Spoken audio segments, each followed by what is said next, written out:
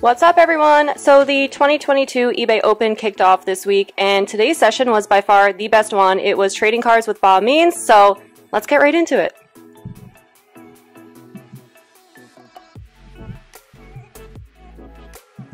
For trading cards, you see kids getting involved at an early age, playing the games or hunting after their heroes, and all the way up to people who are still collecting, and they've been collecting since they were kids.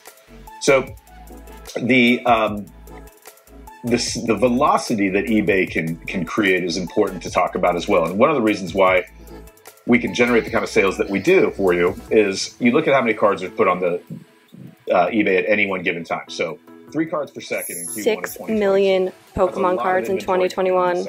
And That's insane. Reason that people shop eBay is because of that breadth of inventory. You can find what you're looking for. And with trading cards, you can find it in the condition that you want. And you can find a graded version or an ungraded version. You can find, if you're into collectible card games, a near mint version or a heavily played version. eBay offers it all, and it's one thing that sets us apart. I also think the number 6 million plus Pokemon cards sold in 2021 is just staggering to imagine that. That is a very popular title, obviously, on eBay. And that gives you an idea of how many cards are moving through the eBay platform. Anyways, year-over-year growth in 2021 was phenomenal. We see no reason that we can't keep growing this business and helping you be a part of it. So I want to share some facts with you here. These are some top growth categories. By the way, Bob Means fit is absolutely fire. Here is you don't see that shirt. The big 3. We're going to talk about that in a second. What you see is smaller sports taking off. And this speaks to the health of the business. This speaks to the fact that people are now looking past the big Fortnite. 3, baseball, football, and basketball. We'll get to that again in a moment. And they're looking for new sports. Soccer, for instance, tremendous growth. Boxing, MMA, wrestling. We've seen growth in all of these categories, and it's always focused on the best in those categories. And it's an important thing to remember. Tennis, for instance, one of the biggest cards we've seen in the last couple of years is Serena Williams. And she is arguably the best tennis player of all time. And you see that cultural moment translate into the marketplace. On the gaming side and non-sports trading card side, you see the smaller games. So the big 3 we often talk about, Magic the Gathering, Yu-Gi-Oh!, and Pokemon, of course. But now you're seeing the growth come from these new games that are coming out, being released, Digimon and Weiss Schwarz and Flesh and Blood. And you're also seeing, from a non-sports trading card perspective, you're seeing cultural relevancy in what is popular. So Fortnite, it's a game. It blew up. Fortnite, let's go. Yes, Bob Means. Kids are looking for their Fortnite characters on these non-sports trading cards. Same thing with Marvel. Marvel's everywhere. 30, movies, but okay. Television, it's fine. Tremendous amount of things being released to the public. And Digimon's that's driving #1. Interest in the Marvel non-sports trading cards. So again, I'm going to allude to this a couple times. When something happens in real time, when something amazing from a sporting perspective occurs, or a game becomes the center of the cultural zeitgeist of the moment, it will be translated on eBay. And you always, as a seller, always need to be prepared for those moments. Heck yeah. Moving on here. So now we're going to talk about the big 3, though. And you see how big the big 3 are. Sports trading cards are heavily dominated by basketball, baseball, and football. They follow their own seasonality. So during basketball season, that's when basketball is going to peak. And of course, from an individual player perspective, you see these huge peaks for the players that make the playoffs. And when they do spectacular things in the playoffs, you see that get translated into the velocity and the price actualization of those players. So if Steph Curry hits 60 points in a playoff game, Steph Curry cards are going to pop. Same thing for baseball and football. Again, the seasonality is super critical. Right now, people are getting very excited about the forthcoming football season. So it's about to hit. We're about to get fully into the football season, and everyone's looking for those rookies who are going to emerge. They're looking for the cards that are associated with them. But then, of course, Tom Brady. Can't go wrong with Tom Brady. And baseball, same thing. Middle of the summer, wait until the season ends. We're going to start seeing some playoff activity any moment now, and that will drive interest in some of the individual players. And then baseball will slow down a little bit until we get to spring training and we start hearing speculative news on who the guys are that are hitting the ball well, pitching well, throwing well. Sometimes big moves from small market teams to big market teams will drive a lot of interest in the player as well. We're all waiting to see what's going to happen with Ohtani and Trout from a baseball perspective. Are they going to move to a big market? And so when those moments are happening, again, these are the moments that you can capitalize on as a seller at eBay. When those guys are in the news, people are going to be looking for them. Facts. So for collectible card games and non-sports trading cards, you see Pokemon is really the biggest so one. informative. Magic the Gathering was one of the biggest sellers on eBay, but Pokemon has really captured the eyes of not only the collector and the investor, but it's also got a resurgence amongst kids playing This was crazy. which is great. So and this is what we love Pokemon about finally card games. They serve multiple outshine purposes. Magic the Gathering. That's absolutely You can look nuts. back and find the vintage ones and do, have those be part of your collection. Look at those as potentially investment pieces. Or you can jump on the current trends and find what the kids are playing and know that those kids someday will look back on what they're doing right now with the same nostalgia that we're looking back 20 years on the things that drove us when we were young. And that nostalgia wheel is so important for collectibles. And it's something that you can take advantage of, especially with collectible card games. Love that. Just sharing, you also see Yu-Gi-Oh! As a significant third player. Yu-Gi-Oh's got tremendous growth. It's getting more and more popular out there. And then the others, those are just various card games that are coming out, but it's important to keep your eyes open for new business opportunities. As these games are launched, sometimes on Kickstarter or sometimes just through hobby game stores, that scarcity early on for these games can be there, right? And so there's an opportunity to get some of that inventory and get it up on your platform, get it up on your store, and have people go after it. Okay, so we're going to talk a little bit about top searches and top selling items. One of the things that I keep going back to is that you often see a correlation between what's happening in real time from a cultural perspective and what's selling on eBay. The other thing that's super important about how to juice your listings a little bit, we'll get into that in a moment, is recognizing that specificity is super important as well. So when you look at some of these, top search keywords, how do we first one, Pokemon, super broad. Second one, PSA 10, super broad. But eventually they start moving into very specific kind of that's what I really wanted to learn, was how to Franco, Michael Jordan, maximize views on my Jamar, listings. So Justin Herbert. These are the cards that people are specifically looking for the player, and then they're filtering down to the specific card that they're looking for. You also see Tom Brady rookie card. That's getting a little bit more specific. And so it's hypercritical that as you're filling out your listings, you're adding as much detail as possible. So no matter how somebody searches, there's a good chance that your inventory is being pulled into this. Top searches, again, at different times in the year, will change and move around. So John Morant, Kobe Bryant, those are going to happen during peak basketball seasonality. And when you see, baseball cards, that's probably sometime during spring training when people are starting their search from a relatively broad perspective and then using the tools that eBay provides to filter their searches down to what they're looking for, whether it be by price point or by brand or by player, any of those things. So here's kind of an obvious chart for people, players in demand. One of the things that you're going to notice that these are all either superstars or emerging superstars. Michael Jordan, greatest basketball player of all time. Yes. Some might debate it. I wouldn't. I'd put him up there as the best. Michael Jordan continues to be heavily sought after. People are looking for cards that haven't been graded, or they're looking for cards that are graded. But then you see everyone else in here, and some of them might be young players who have entered the league. And people are seeing this as an opportunity to get those cards and get them now before they go up in value. You have to make the decision. What's the best move for you if you're sitting on some of these cards? Do you want to move it now? Do you want to move it later? It doesn't matter. It's up to what you think is the right thing to do, but the demand will always be there. In football, one of the things that you probably have all noticed, it's all quarterbacks. Quarterbacks tend to be the most exciting players on the field and get the most press, and they get the most amount of time on ESPN and on SportsCenter and all that good stuff. So they become well known. That doesn't mean you can't sell running backs, you can't sell wide receivers. It doesn't mean that there's not demand for defensive ends even. But we do see consistently that the quarterbacks are the ones that are drawing the most attention from a football perspective.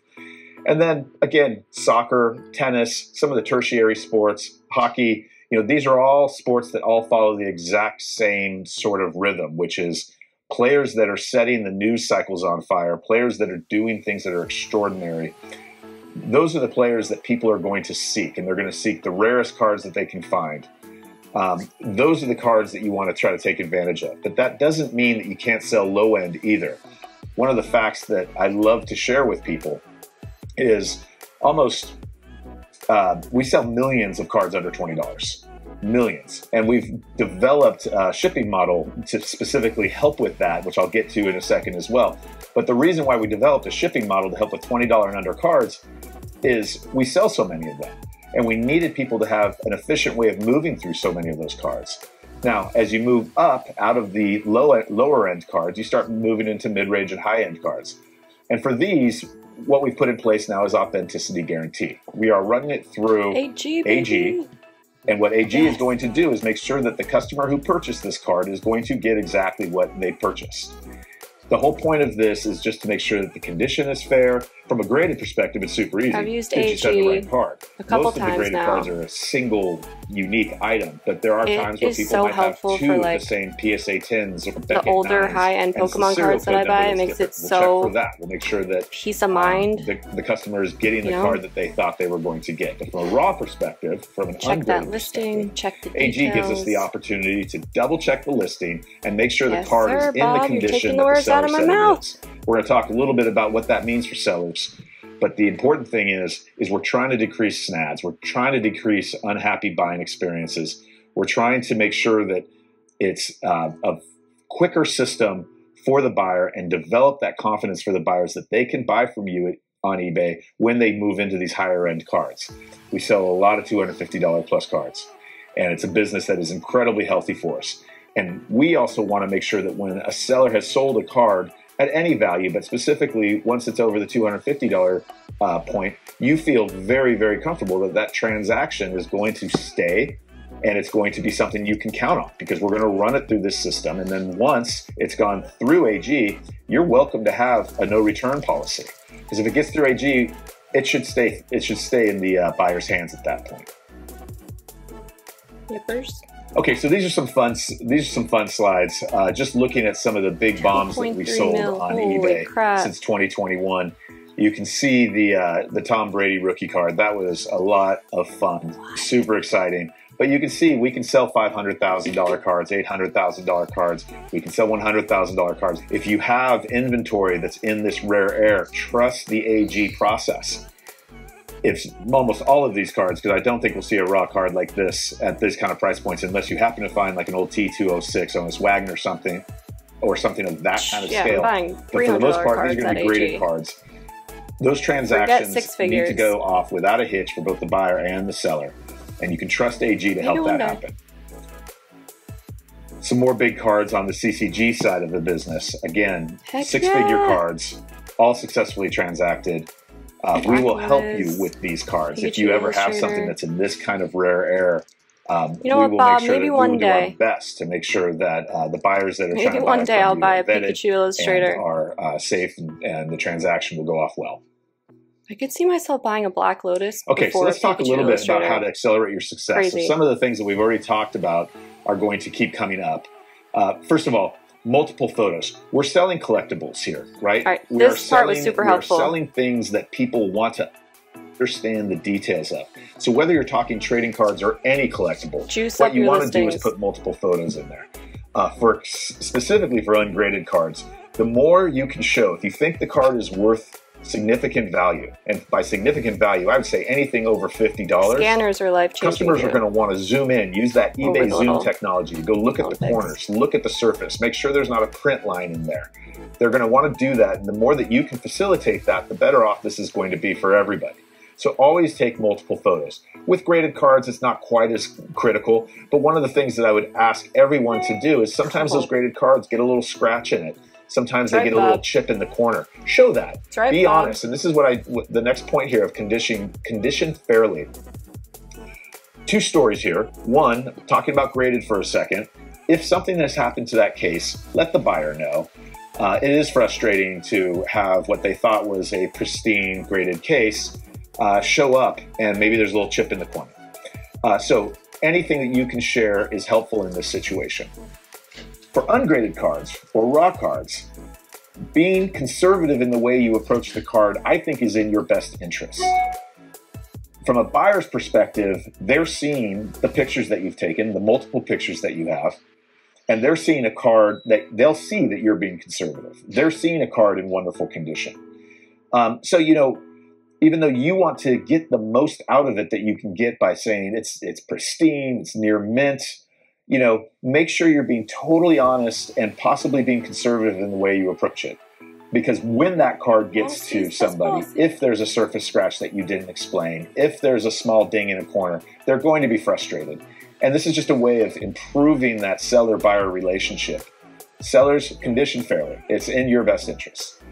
Listing higher-priced cards. So we just showed you some of those six-figure bombs that we sold. eBay is incredibly strong in the $500 to $10,000 range. We're going to continue to work on trust initiatives here at eBay to make sure that there's less and less reasons for somebody to be able to back out of a purchase or do what's called an unpaid item, bid it up someplace and then not pay. We need to fix all those things. We need to fix these trust issues, but we've got the eyeballs. We've got the people looking for them. The last thing, offering discounts. So what I think is a great thing for sellers to do is put a discount at the store level. Some super secret stuff for you. Our best buyers are buying multiple cards per week. They are buying, they're not just coming in and doing a one and done. When they shop for multiples. And you can put something on your store that says, you know, buy three, get the fourth free, buy three, get 20% off, buy whatever you want to do. There's tons of different rules that you can put onto your storefront to incent people to stay in your store and shop for those cards that they're looking for. I think when people change their visit to looking at a store, for me at least, that's when I start doing impulsive things because I find out that you have this card. And as I'm searching through your inventory and you're running a take 20% off when you buy three or more, whatever the deal is that you might be doing, that's where I start adding impulsive purchases. But more important than that is our best buyers. Impulsive they purchases. Buy I'm your times. girl. They do I am your every girl. They do it every week, but within a week, they're buying mood purchases, impulsive purchases. Those are my 4 biggest guides for you to really drive additional business. All right, so what we've accomplished. We're very, very proud of what we've done this year. We've launched quite a few things. So just going over these quickly. eBay Standard Envelope, I was talking about that for under $20. This is a great service that enables you to ship with tracking so that you can hit that top-rated seller status without having to ship cheap cards with just a stamp. Recommend it for everyone who is selling cards under that $20 mark. Trading card specific trust policies. So we changed the way that you can do bid retractions as an example. Now you have to go to the seller if you try to retract your bid and you made an honest mistake. We ask you to go to the seller and say, I made a mistake. Can I have my bid retract? But we're removing the ability to just pull it out after putting the bid in. We're going to keep doing trading card specific trust policies because they work for the entire collectible organization.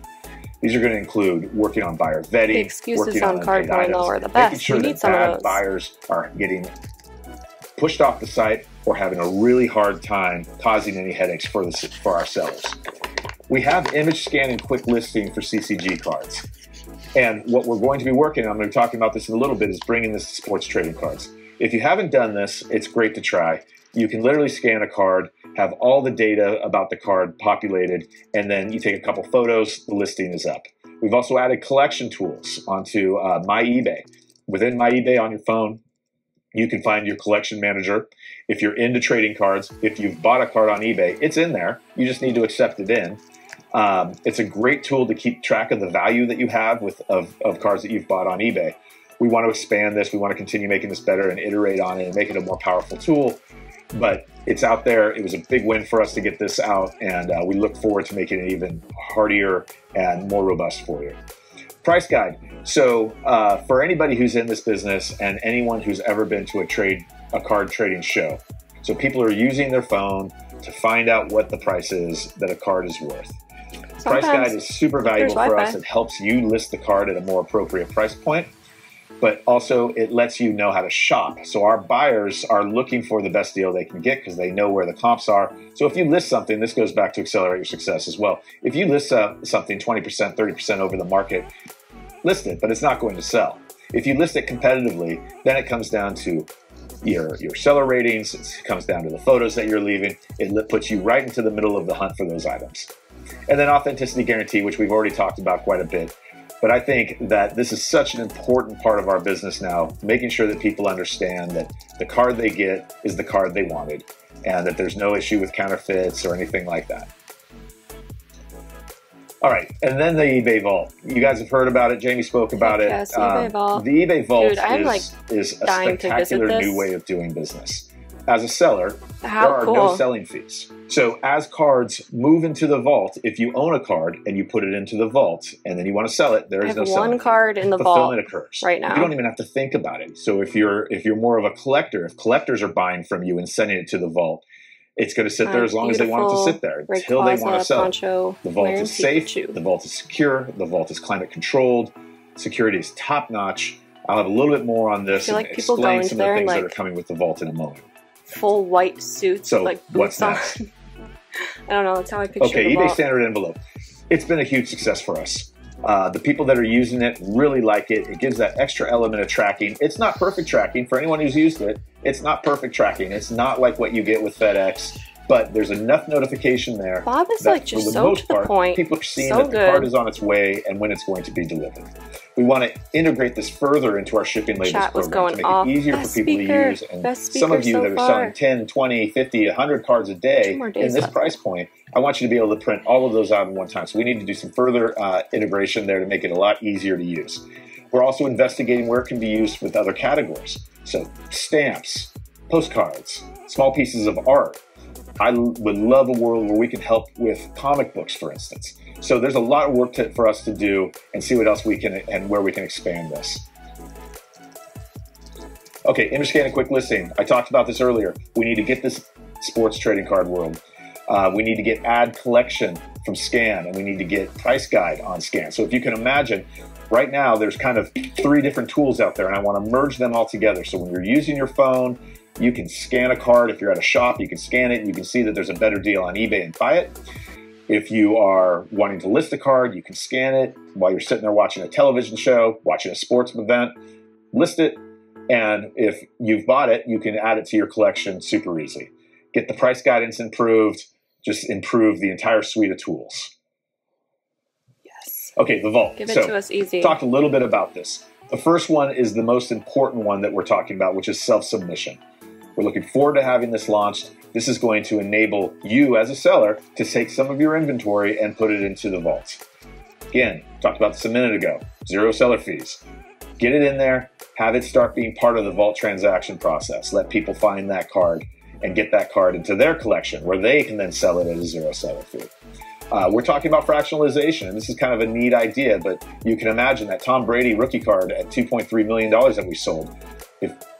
If we sell that on eBay, the buyer may decide to put it into the vault, and then what we would love for them to think about is maybe selling off 49% of it, 51% of it, sell off fractionalized shares and bring that price down to a different level for people. Tokenization and NFT support of vaulted goods. So, you know, we have had some successful NFTs at this point. Hopefully people have seen these. NFTs, I think, are a super important part of the business and how they relate to sports trading cards. And I can see a world where we start supporting your particular card that's in the vault with an NFT. More on that to come. Direct trading. So imagine this: if price guide is top notch, and you have card X that's worth $1,000, and someone else has card Y which is worth $1,000, trade them. Not even a transaction that it's occurring. We need to connect the social aspect of trading. And anyone who's been involved with any trading cards, either collectible card games or sports trading cards, you know that the social component of it is incredibly important. Direct trading, card for card. This could be a super fun unlock for sellers. Again, as a seller, you may want to take all of your Ja Morant inventory and move it into a different player. Those are the kind of things that you could do if your inventory was in the vault. And then, of course, we want to expand to new categories within collectibles.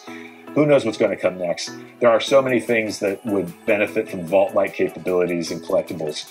But Funko, ungraded cards, vinyl, stamps, coins, there's a lot of things that can move in there and make perfect sense as well. All right, so key takeaways, everyone. We are going to remain the largest online marketplace for trading cards. There's a lot of competition coming in, a lot of people who want a piece of that pie. We are going to fight tooth and nail for you sellers to make sure that we remain the best session. I attended a couple Innovation will continue to drive your business forward. We are listening to I'll be back sellers. tomorrow, we are hearing what you need. and I'll be in we are person listening to how the market on Friday, changes are so impacting very you, excited. and we're making changes as fast as we can. Also, need your And shirt and a trusted crop sellers top, and Bob. buyers, you are the cornerstone of our success. More than, well, all of eBay knows this. You're the ones that fuel us, and you're the ones that we need to continue to work towards, or work with, excuse me. I love hearing from you guys. So, come to the shows that I'm at, talk to me, let me know what we can do better, but just know that all the love for you. You are the cornerstone. Thank you so much for your time. Love you, Bob. Love you, eBay. All of you being here, and I look forward to hearing from you some more. Thank you so much. Bye, Bob.